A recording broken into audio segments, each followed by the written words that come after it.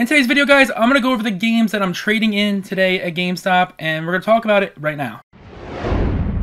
What is going on, guys? Jim here at the video today, and today I'm going to go over the games that I'm going to be trading into GameStop, and this is a big stack of games, and I'm going to go over the reasons why. There's so many games in here. This 50% or 60% you see on the screen right here does not happen very often, especially now. You saw the video yesterday. This was a very, very big deal to happen, and the games are just worth so much at the time of the recording, which is Monday. Before we get started today's video, guys, definitely consider hitting that subscribe button, like this video, comment down below by the end of the video if you're trading games into this 50%, 60% deal, or are you going to wait out and wait till maybe the mid-year for a better deal. I don't know. This is honestly the best you're going to get, especially in January, which is freaking crazy. All right, let's get started. Keep in mind, I'll put on the screen right here the price, and I'll show you what the 50 or 60% bonus would actually get you. First game I'm trading in is Monster Hunter Generations 4 Ultimate. Now, this game is not bad. I know a lot of people who like this game, and I know it's a pretty decent game for a Monster Hunter game, but honestly, after playing Monster Hunter World, this is impossible to play. It doesn't look great at all. I just don't have time to play something like this over something like Monster Hunter World, which I don't even play as it is. So this game is $7. If you're a member, it's $7.70, and for the 50% on top of that is $11.20. So $11.20 for game number one. Number two, we have Mario Party. This is Super Mario Party. And the interesting thing about this is I actually have this digital. I literally went on the Switch and found this. I had digital for a year or two now, which is freaking crazy. This game trades in for a whopping $18, but it also has the 10%, which is $19.80. 50% brings it all the way almost to $30 at $28.20. So keep that in mind if you're trading this one in. Up next is a game I'm really upset about. This is a game that I bought without a case. I definitely showed you guys this in a previous video. I know I could buy a case, but I prefer getting this complete next time. This game trades in from $18 to $28.80, so this is nearly $30. This is Hyrule. Honestly, this I just can't live with something like this. If you're a collector, you'll understand. This is yeah.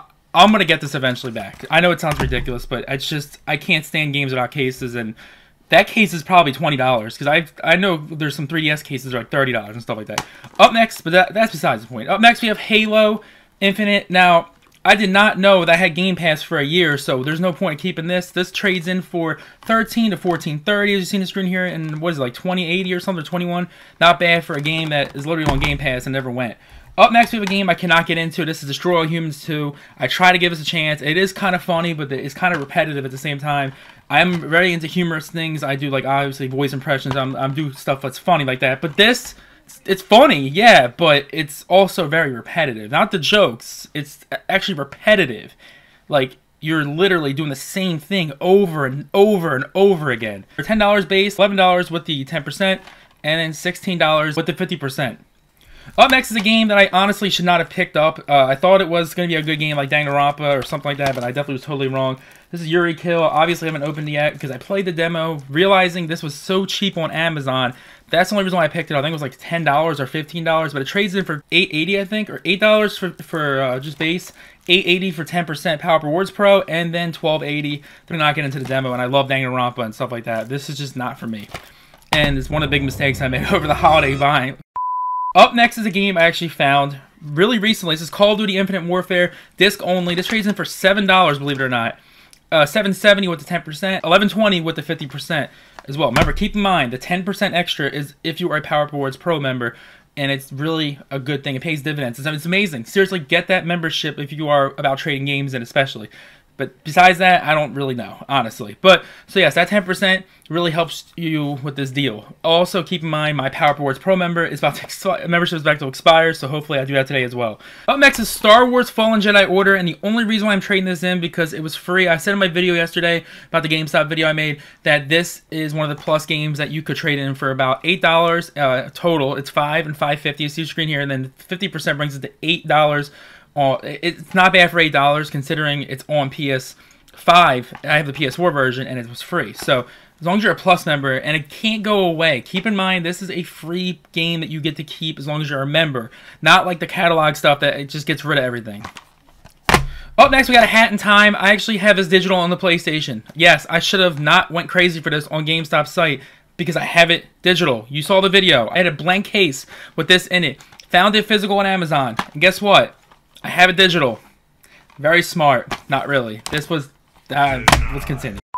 Worst mistake ever. There we go. 2 more games that are similar, and I'm only trading these in because guess what? They are digital. Far Cry New Dawn and Far Cry 4, but I have them digital on Xbox, which doesn't bother me at all because I love the Xbox as well. So what's the point of keeping 2 games I have on the Xbox? These games don't trade in for much. This one, I've seen the screen right here, is $3 plus is $3.30 to $4.80, I think it is. And this one's from $4 to $4.40 to around $6.40, which is not bad considering these games were $1 a month ago. Up next is a game also that is free on PlayStation Plus that I literally did not know I had, and this is Mass Effect Trilogy. $6, $6.60 with the membership, and $9.60 with the promotion with the 50%. Yes, this game literally was free last month, and I'm glad I looked at it. Up next, we have Sonic Colors. This game trades in, it says $9, but the other one says it's not in stock. They don't take it, but $9. $9.90 with the 10% and $14.40. This game, I try to give it a chance. I guess it's because I didn't grow up playing this one. I grew up playing the other older Sonic games. Honestly, this isn't my kind of Sonic game, but it's not a bad game. I finally gave it a chance. Got pretty far on it. I just don't see myself playing this too much. Up next, we have Mario Rabbids and Kingdom Battle. This game right here is one game I've been waiting for a trade-in deal, and finally, this game has something with a value. This game never was this high. $14 base, $15.40 with the 10%, and 20-something. You'll see on the screen right here for the 50%. I have the gold edition digital. There's no need for this. Up next is a game I've been trying to get rid of for a while now. It's Super Monkey Ball. $5 base, $5.50 with 10%, $8 for the 50%. I remember I bought this around Black Friday to get a game with free shipping. It was Valhalla because it didn't reach the $35. But yeah, I'm definitely getting rid of it to get the money back. And last, but certainly least, sadly, is Saints Row, the reboot. The one thing that's weird about this one is, if you look on the screen, there's no trade-in value. It has $0 on it. We're going to see today if this actually trades in, so I can let you guys know if this actually trades in. This game, I wanted to like it. Had some good things going for, like variety, but this game's broken. This game literally is like Resident Evil Raccoon City level broken, honestly. Alright guys, that's it for today's video. Just a quick video about the games I'm trading in and what the value of the price would be with the 10% if you're a member and the 50% extra if you are going to trade games in right now. Overall, it is the smartest time to trade your games in right now because you get 50% more. If you didn't see the video yesterday, I made a video and went deep into the actual deal. And I talked about different things about it, everything you need to know. See on the screen right here. Make sure you check that video out because it will definitely help you more with the whole thing about the 50% at GameStop trade-in bonus and why it's very important and different things you can do to definitely increase the value of that. Let me know in the comment section below what games you're trading in. Let me know if you think this deal is stupid. Let me know if you think it's just GameStop, or let me know also if you are going to trade this stuff in towards possibly the VR if it ever gets announced at GameStop. It literally has been, it's like 2 weeks away. What are they waiting for? Stay awesome, stay positive, most of all, stay safe, and I'll see you tomorrow. Peace out, guys.